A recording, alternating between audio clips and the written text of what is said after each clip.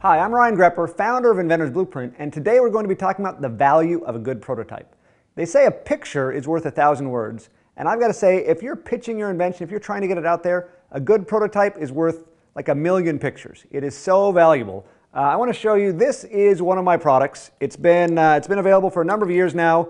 It was basically one of the first luggage scales that were out there. Before this, there was nothing. It was basically repurposed fish scales that weren't ergonomic. They didn't have. They had hooks that attached to the luggage.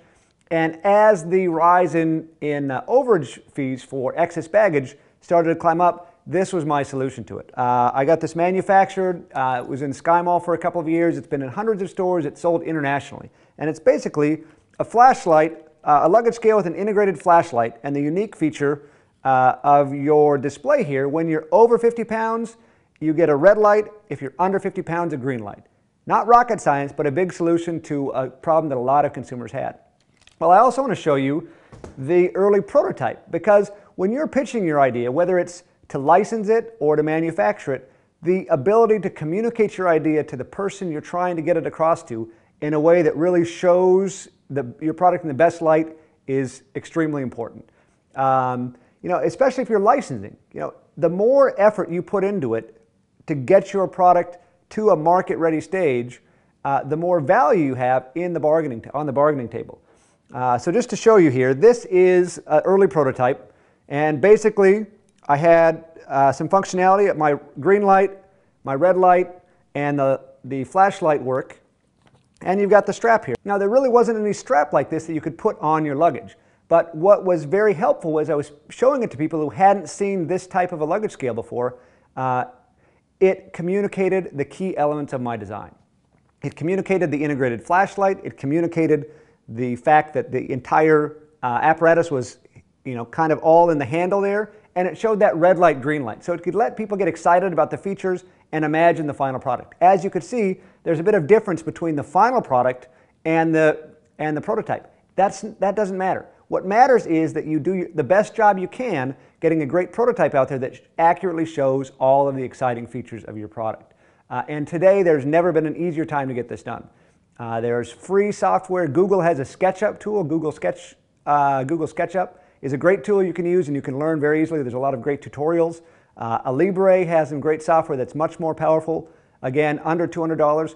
Or you can take advantage of the global marketplace and go on a site like Elance, search product design, and find someone who can help you get your product created for pennies on the dollar and still do a great job.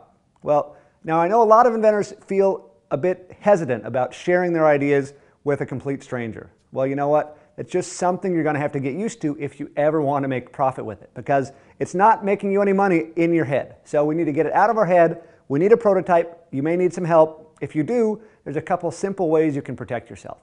An NDA is one thing that a lot of people talk about, but if you're going to have someone else help you with the product, especially the design element, it's so important that you have them sign a work-for-hire agreement. This document basically lets you have them as a contractor, and the agreement is that any improvements, modifications, any changes are part of the for-hire, and they are not a co-inventor status. So down the road for your intellectual property protection, it's going to really help you out. And you know what? It's just one less thing to worry about. And there's some amazing technologies you can use to take those files that you've got and actually get your prototype, rapid prototype, 3D printed, CNC milled, and sent to you overnight. And here you go. You've got from the computer screen to your house, next day service almost. So, and the prices are coming down all the time. It's really just an amazing opportunity to get the technology for great prototypes to the price and level of quality that used to be out of range for the everyday inventor.